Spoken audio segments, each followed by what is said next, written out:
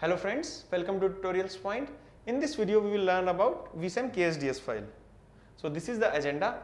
We'll see what is a Ksds file, what are the different features, then we'll see how to define it and how to delete it. Ksds is known as key sequence dataset. A key sequence dataset is more complex than ESDS and RRDS, but it is more useful and it is more versatile. We must code indexed inside define cluster command for Ksds datasets. While defining a cluster, you must code indexed in a Ksds dataset. It has both index and data component. In index component, we have the index part which points to the actual record, and in data component, we have the actual data. Now these are some of the features. Records within Ksds datasets are always kept sorted by the key field. Then records are sorted in ascending collating sequence by key. Records can be accessed sequentially and direct access is also possible. To access the records randomly, you need to give the key and then you can access the record directly. Records are identified using a key. The key of each record is a field in a predefined position within the record. Each key must be unique in the Ksds dataset, so duplication of records is not possible. So while defining a cluster of a Ksds dataset, you need to define key and you need to define the length of Ksds as well. So now I will show you how to define and delete a Vsam cluster practically. We will start with Ksds definition. We will be defining Ksds through JCL. So I have coded one JCL to create one Ksds. In the previous video, we have discussed about cluster, records, buffer size, keys, storage group, what is REC, SG, volume, free space, data and index. So in this video, we will be submitting this JCL and we will focus mainly on Ksds. As we have discussed this earlier, Ksds is known as key sequence dataset. A key sequence dataset is more complex, but it is more useful and versatile.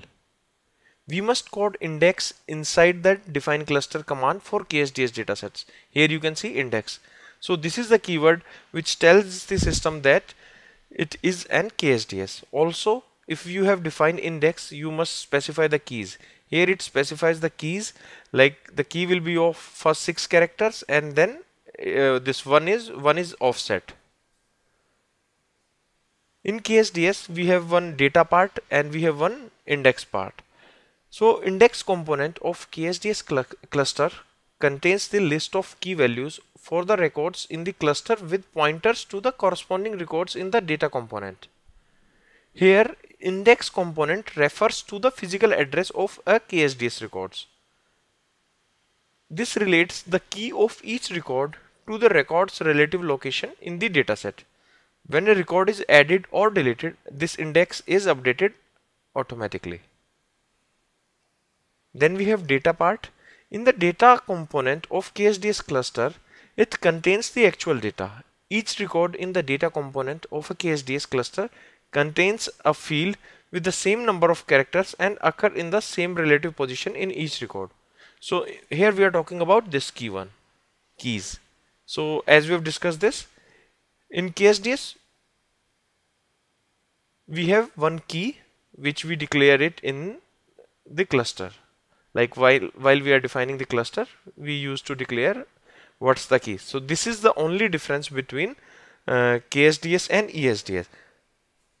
Here we give index and here we give keys. And also we have an index part which is not present in ESDS. Ksds is one of the most popular Vsam file which we use in main production region. So we'll submit this. Here I am using the same idcams utility and then sysprint sysout. So we'll submit. We'll see. Okay. Here you can see maxis is 0. So it's a success. Now we'll go and check whether our Ksds is created or not. So we'll do a refresh here. Okay, it's created. Here you can see tutorial.point.ksds, and then further we have data part as well as we have the index part. So this is our cluster, this is our data part, and this is our index part. So normally we open a file by typing V or browse or edit. Here if you press V and enter, here it will say Vsam processing unavailable. You cannot directly open any Vsam in 3.4 option. For this you need to have a file manager, or you need to use it using Ditto, DITTO. So we'll be discussing this in a while. So first what we will do is we will put some data inside this Ksds file, and then we'll see how to open the data and how to edit the how to edit a Vsam file data. So repro command is used to populate data inside a Ksds. So I'm using a simple command. We use the same idcamps utility, and the command name is repro. So here what we are doing is we are copying in file into out file. So in file is referring to indd. Indd is our input file. You can using repro command you can copy data from a non Vsam or a Vsam to Vsam or a non Vsam dataset. So like this is our INDD, this is our normal physical sequential file, whereas tutorial.point.ksds is a Vsam file. So we will be copying data from a normal PS file to a Vsam file. So I will show you what data is present in input 1, and accordingly we'll see. I'm opening a new window here.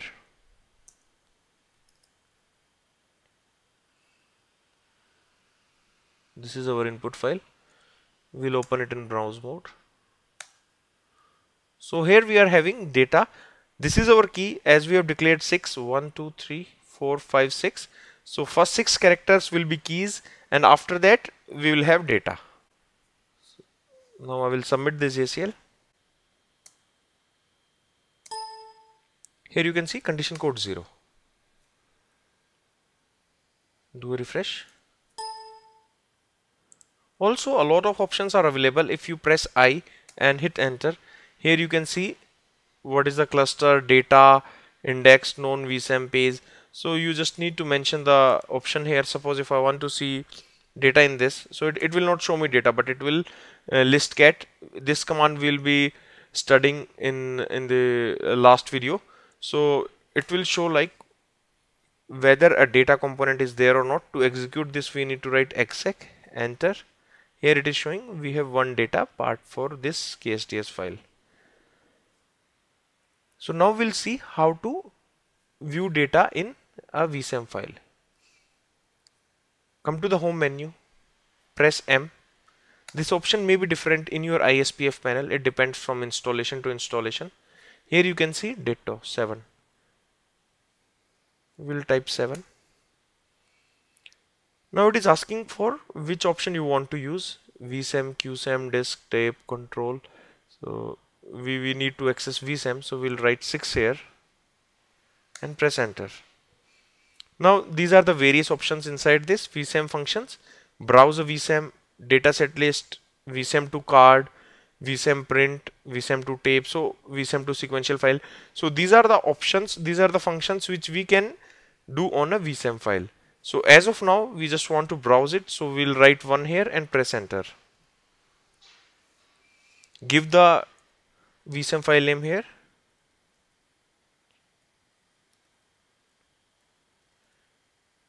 Enter. Here you can see the data.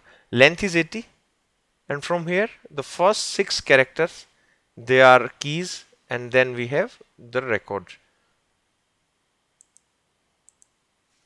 So this is protected because we cannot edit this. We have opened it in browse mode. So now suppose if you want to edit data, or if you want to insert data directly without repro command, what you need to do is go back, write VE, that is 10th number, Vsam edit, enter, give the tutorial name like Vsam name. Here it is tutorial.point.ksds, enter. Now this is in edit mode, so we can do normal processing, like I is to insert a row. If I want to change this thing, like I am changing this, so you can see the options here. F3 is save and exit. I will do F3, and it's you can see VE completed. So we'll again open it and check whether it has been updated or not, and here you can see I am changing this record. Now what we'll do is we'll insert a new record here. 1000011. This is month record. Do F3, enter again. So this record has been updated. Now we'll see the functionality of Ksds, why it is different from a normal file.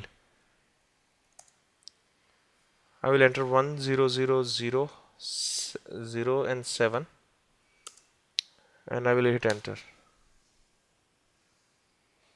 I'm pressing F3. Here you can see Vsam put rcx is equal to 08. So it is saying duplicate key. So this is the difference between a normal file and a Ksds file. You cannot insert a duplicate row. You cannot insert the records out of the sequence. So we'll try that as well. We'll delete this. Do F7. Suppose if I want to insert a record here and the record will be saying, suppose I'm entering 11, enter, do F3. Here you can say 11 is duplicate key, so let me change it. I'm changing it to 12. So I'm breaking the sequence basically. Do F3. Once you open it, it automatically formatted it. So as you have seen, we have entered the 12th row here and it automatically, once we saved it, so the 12th row came at the end. So this is the main feature of Ksds. Here the records in the Ksds dataset are always kept sorted by key field. Records are stored in ascending collating sequence by key. Records can be accessed sequentially and direct access is also possible. We'll be doing it in coming videos where we'll be calling one Ksds file from a COBOL module and we will be accessing this file randomly. Now we'll go back, F3. Now what we'll do is we have defined one Ksds. Now if you want to delete it, then you need to do it through idcamps utility and we'll be doing it through JCL itself. Open this. Here you just need to mention the name of Ksds which you want to delete. Delete Ksds file name and then cluster. Submit this job.